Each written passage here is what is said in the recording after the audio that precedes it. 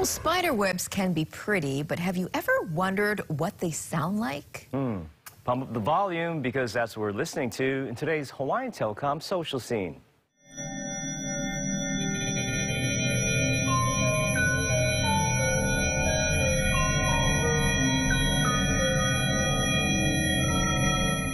Researchers have turned silky spider webs into some eerie music.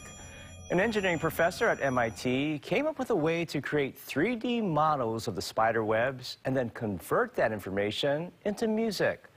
AI was used to interpret the spider sounds because spider activities cannot be heard by humans. Spiders don't see very well, so they sense their world through vibrations, which have different frequencies. Researchers are hoping the music can help humans understand the spider's language.